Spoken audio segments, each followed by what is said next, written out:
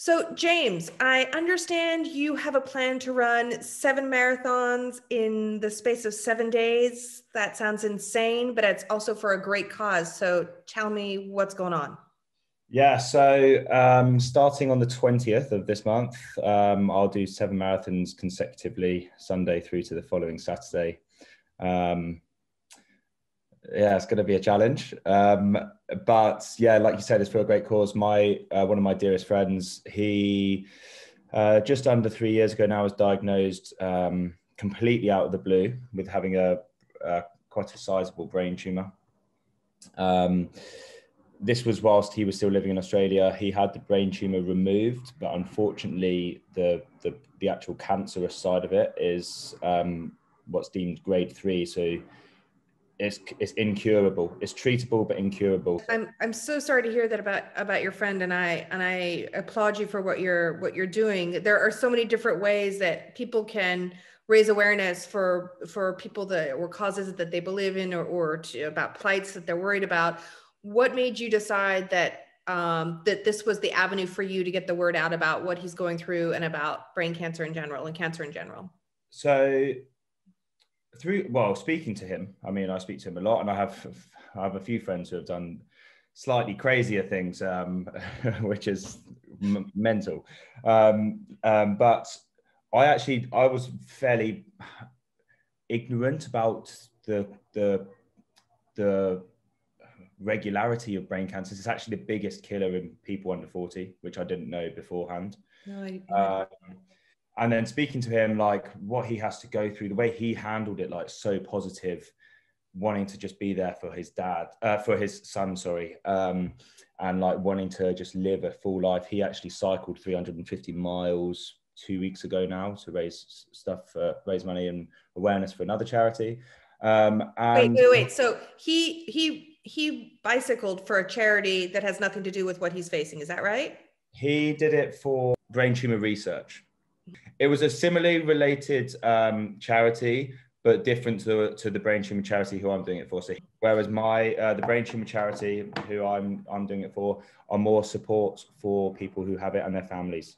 So when Rich was diagnosed, the Brain Tumour Charity were there for him and offered him like a community of people who had either had it or were still going through it, but also for their families and things like that. Mm-hmm. And actually, I've had quite a few people from that community reach out to me and offer their help and whatever. So it's actually been really quite touching. But then, as to why I'm doing this, I've run a couple of marathons. I've never trained for any. I don't know why. A couple of times I just decided I was going to. They do recommend that. Yeah, I know.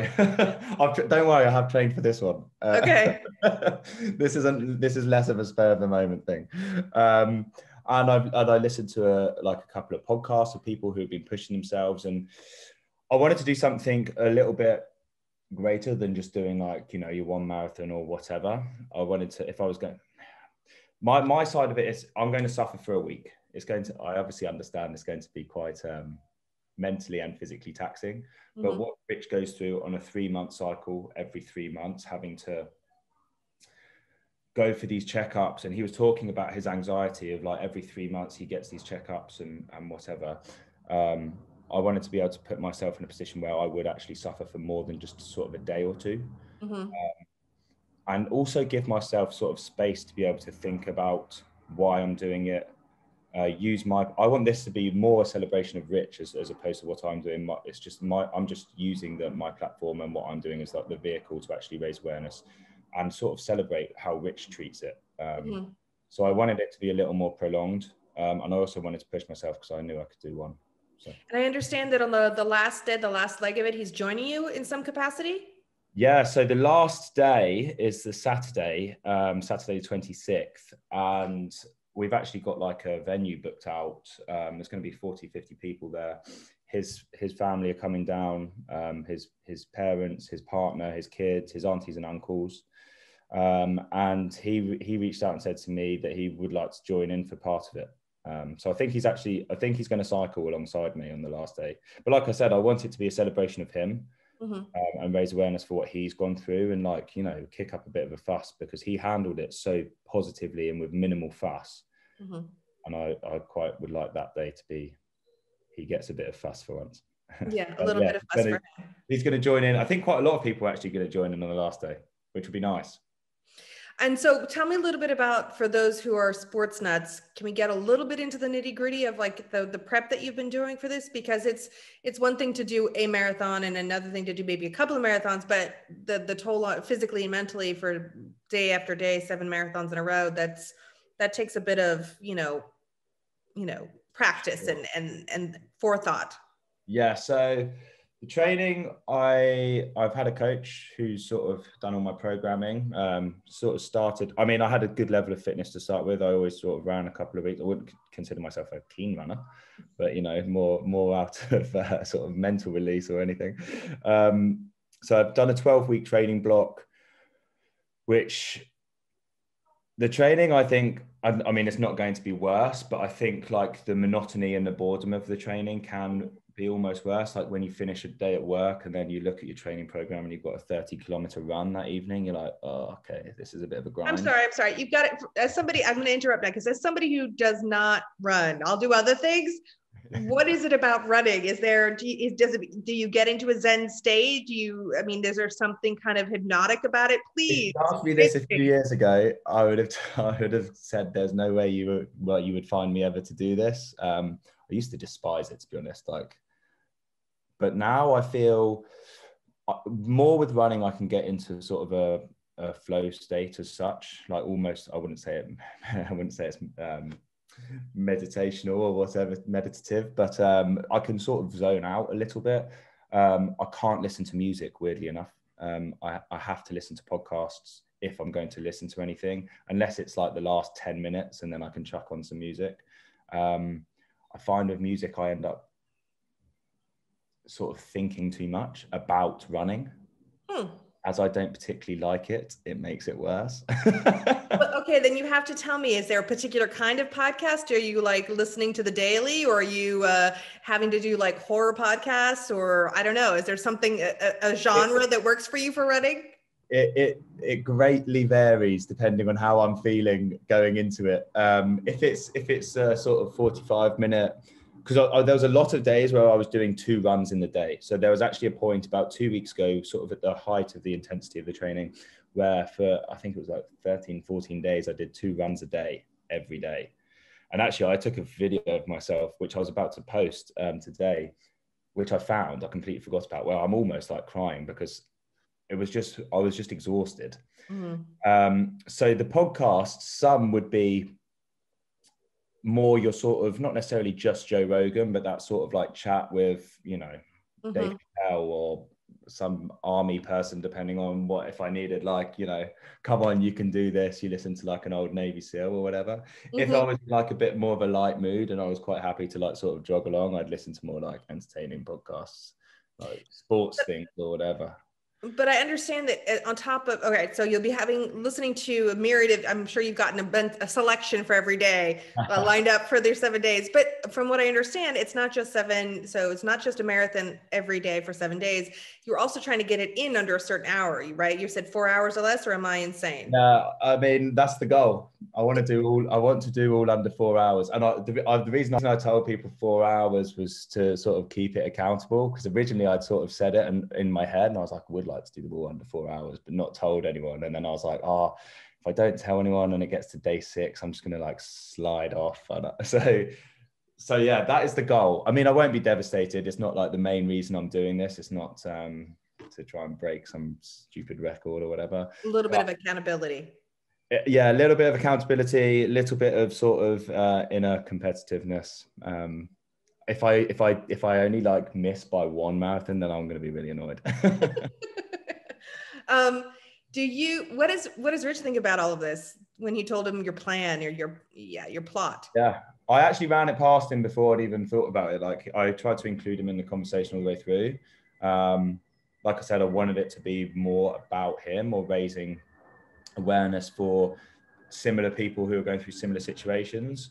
I actually originally had said like maybe set up a fund for your kid or whatever if like the unfortunate happens, and he was like, absolutely not, no, I want it to be for this charity. They really helped me and my family. I think he's pretty grateful. We speak pretty regularly about it, and he's really, I know he's looking forward to coming down on the last day. I just think that would be a nice day. To be honest, I can't wait to finish and give him a hug and know that I don't have to run anymore. Well, let me ask you this kind of, kind of to wrap things up. I do want to ask you, like you mentioned, it's, you didn't know about the backstory that, brain cancer for people under 40 is, actually hits so many people. And I know that you are a very healthy person. You take care of yourself. Has this, been an aha moment for you as far as like that kind of stuff, like going and getting checkups? I mean, how has it changed how you deal with your own health? It's made me more aware that, I mean, Rich is fit. He was always a keen sportsman. So it's made me sort of less, I don't want to say cocky as such, but like this can happen to anyone, and I don't think you can be sort of, oh, it's not going to be me.